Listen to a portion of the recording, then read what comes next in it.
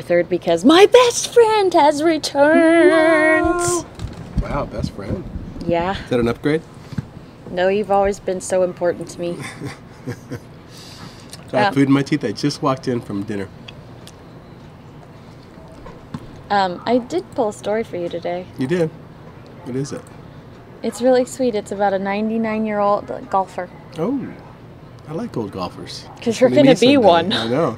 I'm quickly getting to that point. No. Shot a 78 this weekend. It's pretty good. A 78-year-old man? That sounds like an awful experience. No, I shot 78 on the golf course. Oh. But it was funny. That was a gun 9. reference. I was joking. It was a joke. Oh, I see. Like I shot a 78. Oh, a man? But bum. No, I get it. Oh. Hi, it's good to see you. It's good to see you. Guess who I had up here? Martin. Director Martin. Oh, why?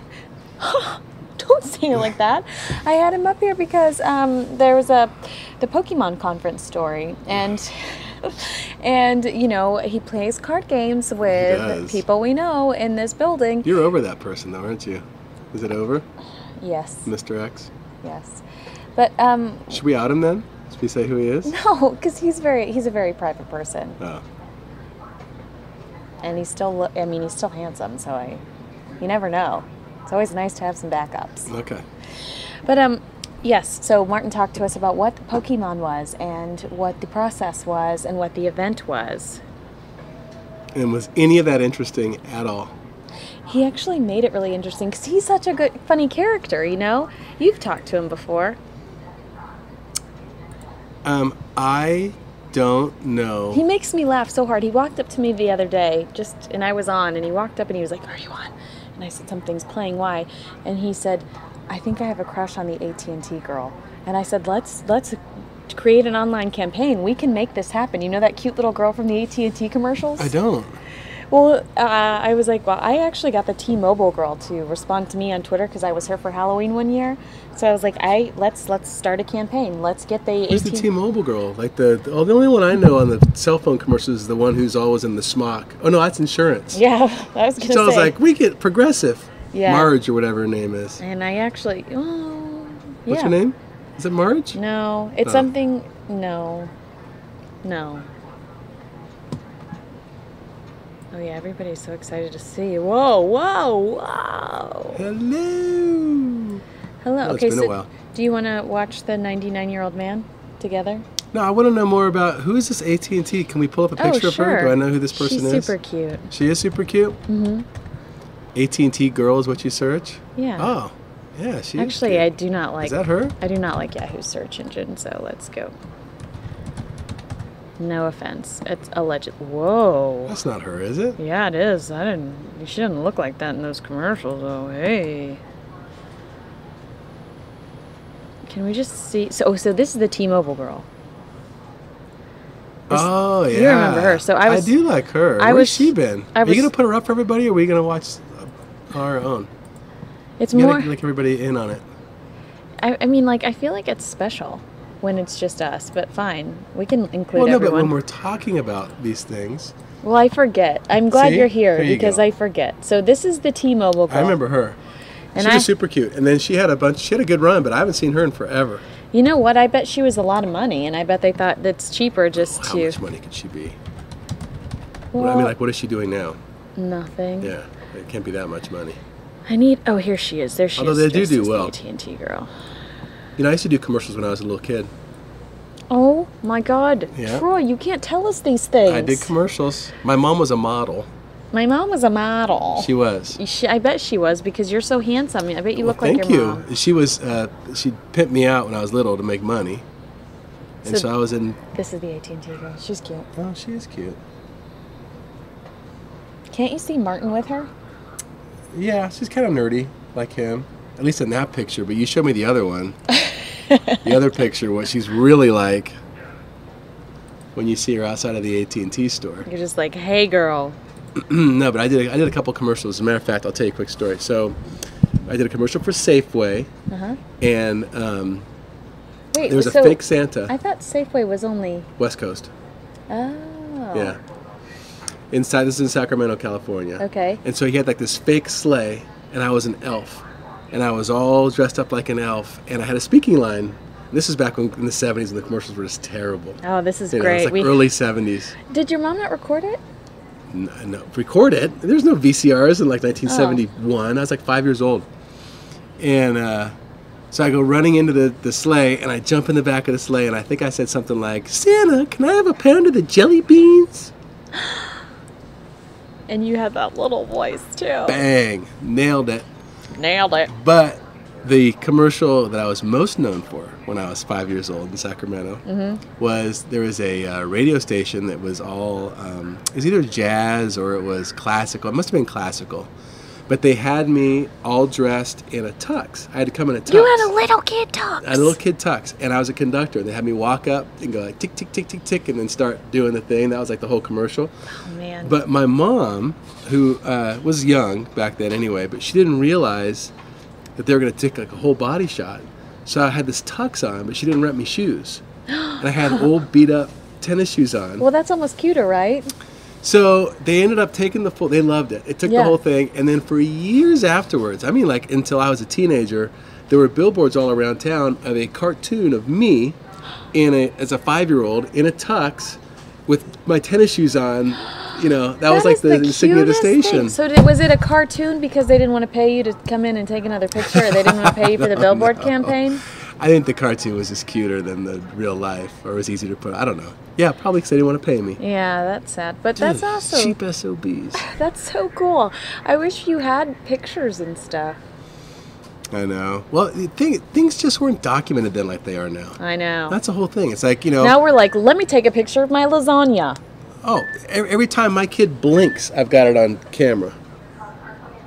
You know, but not us. Yeah, I mean, that's a pretty big deal. Yeah. Nothing has lived. I should look it up on maybe somebody put it on YouTube somewhere. Yeah, because it's not, because a lot of times companies too will find that historic stuff and go, oh, this is cool, we'll upload it. Yeah, I don't know. I mean, but back in those days, I mean, they probably I wonder if they even shot it on videotape. It may have been shot on film, you know, and then who's going to archive it or where are we going to put it? But that's so cool. We didn't even know that you had this Hollywood past. And then, could go to my childhood, fast forward till I'm in 4th grade, and my stepdad at the time was working at Cron as the weekend news anchor. He was also on 90210. He went to L.A. and was a news anchor there for a while and ended up on 90210, which I don't even remember. They must have just taken like a shot of him doing something. I just saw it on IMDb. You didn't tell me, I told you. Yeah, well, no, I knew that he was there. But they had something called Kids Watch, and it was a kids news show. And I anchored that for like a year, 6 months or a year. So I was like a news anchor life. Who knew how cool you were? That wasn't very cool.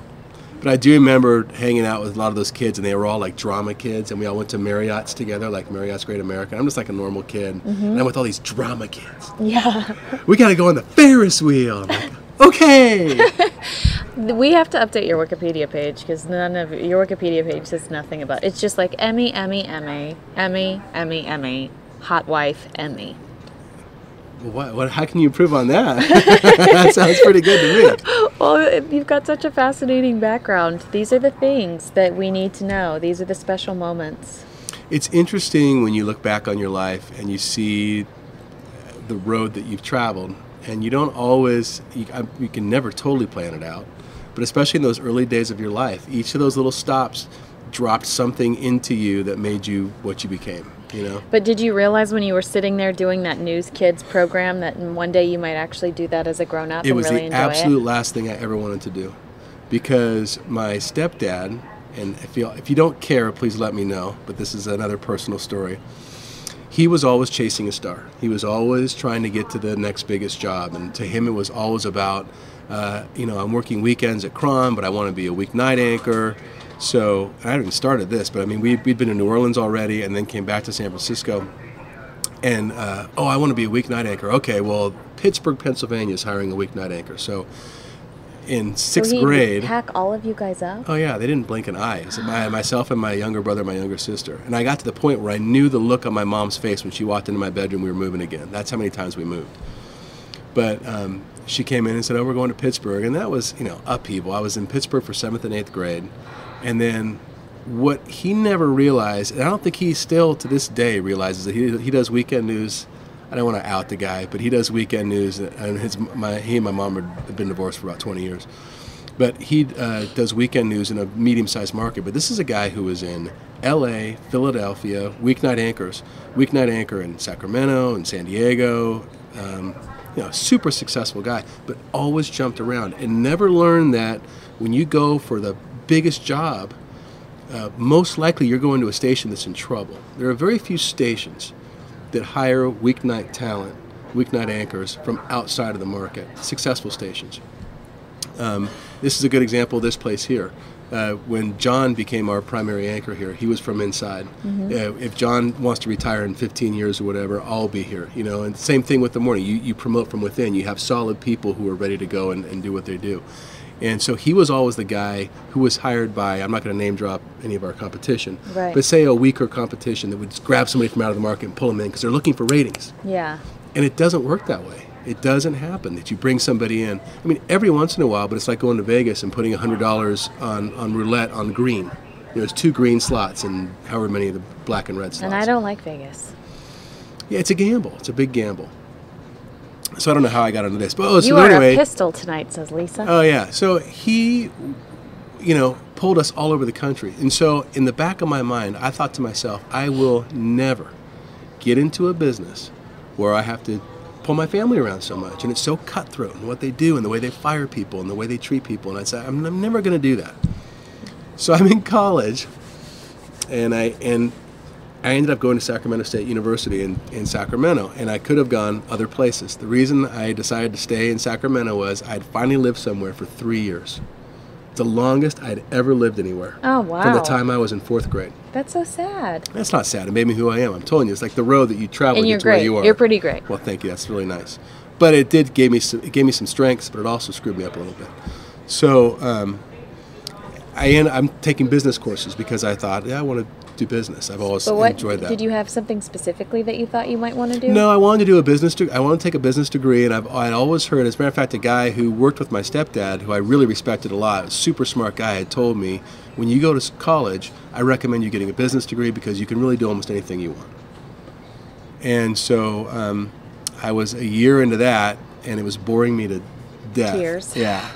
And I ended up taking one of the classes, lower division, was a business speech.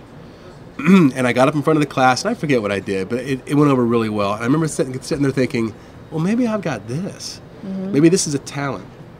And it's something that I talk to my kids about a lot. It's like, you can have a dream and go for it and try to do that thing, but sometimes your talents don't match up. I think you can be equally as happy when you really find your talent and exploit that and go as far as you can with that, because there's something to be said for doing something really, really well. Even if you don't love it, but that's your real talent, because you can be really successful and then enjoy the rest of your life. So I understand people who say, I have a dream to be this, and I'll struggle and do whatever I can to be this one thing. But I also say, keep your eyes open and see what your talents are, and then really go after that talent and exploit that and be the best you can be, follow your talent, and you'll be successful. I feel like crying. No. So anyway, again, it's a long, random story. Troy Hayden's telling me to leave right now, the building. But so I got into, I switched my major to communications, to media. It was called broadcast news. That's what it was called. Cool. And so I switched into that. And we've seen some Throwback Thursdays of you, in your college. Yeah, I anchored for the college station. Yeah. That was fun. And actually, the first time I ever met my wife was through that, because we went to the same journalism school in Sacramento. But it wasn't until you met her there, but I thought you also saw her here. Well, here's the way that worked. Now we're skipping all over. Yeah. But so I'm at Sacramento State. And my wife robbed the cradle. She's just a hair older than me. But I think she was 1 or 2 years ahead of me in school. Because she's smart. Well, no, she's a little older. It's okay. So she was the star of Sacramento State's broadcast news upper division thing. So everybody who came into that program sat down and they watched a little video that was done by the current news staff or whatever, and it was hosted by Stephanie Angelo, the future Mrs. Hayden. Ooh. And I remember going, looking at it and going, she's hot, or something that we said. She's foxy, whatever we said in 1985. And a guy sitting next to me, his name was Guy, and he's like, she's a good friend of mine. He's like, that's Stephanie Angelo. I said, well, you've got to introduce me. So that was like a running joke between us all through school. Where's Stephanie? Where's Stephanie? When are you going to introduce me to Stephanie? Blah, blah, blah, blah, blah. So finally I graduate from college, and I'm working up in Eureka, California. I'm doing reporting and anchoring up there. And Stephanie got hired at the station in Sacramento doing like overnight cut-ins type deal. And Guy invited me. He said, hey, I'm having a Christmas party. And I'm like, dude, I'm in Eureka. He's like, Stephanie will be there. I'm like, all right, what day is it? So I drove all the way down from Eureka, and that's where I met Stephanie. We met that first night, and she was great. And so you knew of her for a while before you actually met her. I knew of her, yeah. And I was following her career, and I knew what she was doing. And then we met. We totally hit it off. Creepy sweet. And then and that was it. I mean, we hung out at the party. We had a really good time. I think we exchanged numbers. And then I go back up to Eureka, and that's pretty much it. I'm thinking, well, that was great. I met Stephanie. And it was fun, and she was super foxy, and we hit it off. And then I'd been here for about a year and a half, and then all of a sudden, one day I look over in my boss's office, had a big glass thing on it, and I'm like, that's Stephanie Angelo in there. She was in the boss's office. I had no idea. And was she applying for a job? Yeah, she was here on an interview. Did you go in when she left and said, I can attest to the fact that is a very skilled young lady that should be hired immediately? No, my boss, at that point in my career, I was like a little pup here. I could never say that. But what I did say was, I said, there's an open desk right next to me if this works out. Yeah. If this works out, there's an open desk. I don't know if you knew, Tom. It's right here, right next to me. That's what we got. I love it. And now, on your desk, you have pictures of Stephanie. I do. And my girls, and the fruits of our coupling. Aw, that's a really great show in the UK, by the way. Coupling. Fruits of our coupling? No, it's just called Coupling, and it's like Friends. I think Friends actually ripped them off. Oh, shocker. We do that a lot with the British. We do. Do you want to watch the story of this old guy? Yeah. Or are you over it now? I saved it for you. I played every single package. Go through some of these comments and see if there's any questions I have to answer, because I hate Do you have people. Do you have pictures of Bill on your desk? Bill? Clinton. No. I'm not answering those questions. Eureka? No, Wairika is different from Eureka. Wairika is actually way inland, and well, not way inland, I've probably asked an that hour and a question half. Before too, though. 2 hours, yeah. And then Eureka is on the coast. It was awful when I was there, to be honest. It was the economy, the timber economy, which had basically sustained it since the late 1800s, was totally dying. It was, I don't know if all of you remember, but the spotted owl was a big controversy. It just got federally protected, and so they weren't allowed to cut down the trees that were left. Oh, wow. Nobody young who had anything going on wanted to be in Eureka, because there was just nothing going on. That's why you drove 9 hours for a Christmas party. Well, and yeah, also, and then the Stephanie thing I was telling you about was like I think that was way late when I was in Eureka, but no, it was early when I was in Eureka, because then later on I started dating a woman in Sacramento, and I would like go home to Sacramento all the time, because there's nothing going on in Eureka. And it's like a 5-hour drive. So, yeah, different. But, Humboldt State University is there, but, it's kind of at the time it wasn't happening. No. Not too much Foxy for you. No Foxy that I saw. Foxy with a beard. Ryan wants to know who put Red Bull in Troy's coffee maker. Am I fired up tonight? Halala, I appreciate hearing the backstory here. Yeah. Troy is very talkative tonight. We love Troy. Good. Troy. No, we're not going to do Bill Clinton tonight. You know what? If you want to see me do Bill Clinton, Gio Leo did the best compilation. And he absolutely did. At this point, I can't even do it anymore because that compilation is so good. Oh, no, not Twitter. It's on YouTube. Go to YouTube. I'm trying to find it. I have to find it. Yeah, maybe that's what we should play. Forget the golfer. We should play Gio's Bill Clinton montage. No recent activity. Oh, there we go. Troy Clinton montage. There it is, right there. Right here. No. Only 35 views. Gio, it's time for us to pump this up because this is like one of the funniest videos. I'm going to start it over. It encapsulates the Bill Clinton era. And our friendship. This is some of our greatest moments, our greatest hits. Preach. Wait, sing, everybody. Now I'm outie. I'm going to have dinner. Preach. Wait, sing, everybody. Is there any justification for you doing the Clinton before you leave? No, there is not. Now, in my presidency, we did not have nuclear missile talks. And he's out. He drops the mic right there. Scene. I wish Alfredo, I compliment you and your honesty. I would totally give it 2 Troy thumbs up. What about Bill? I tell you what, when I go see a movie about dinosaurs, it's got to be Jurassic World. No, it was great. So that's why I don't do it anymore. I did a million times. Here's what you get. Yeah. Hello, Phoenix. Great to see ya. Great to be in the Valley of the Sun. I got this motorcycle jacket from your trash bin in college. I had one like that. I did. I had it black. But this is back in the 80s. I don't think you meant to sound like Bill Clinton right there. I had that. I had that jacket. Let me tell you, Kenzie. I wore that jacket on my motorcycle. No, but I did. I would go to favorite people. I showed you the geo pictures of you and Troy, or you and Bill. I'm getting you and Bill mixed up now. Oh, Kenzie, come on now. You can't do that. I am not Troy. Hayden. You are. Everything else, really, at the end of the day, it's the capitalism. American way. It is the American way. You should have done that in Bill Clinton voice. You missed an opportunity. It is the American way. Geo Leo is somewhere dying right now. Good.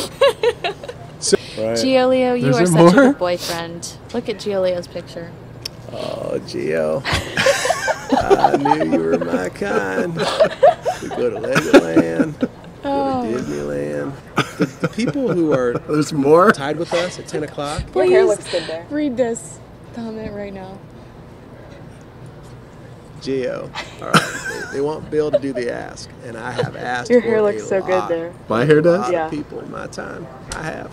Please watch the 10 o'clock news tonight. All right, you got it. There's your Geo. That's going to get old. Everybody's going to be like, enough Clinton. Never. For God's sakes, Never. Enough Clinton. I do pretty good impersonations, but I can't think of one that can compete with that. There we go. That was beautiful. That was the most beautiful thing. Thank you, Slow Geo. clap. Slow clap. Thanks for spending time with us tonight, Troy Hayden. Great seeing you guys.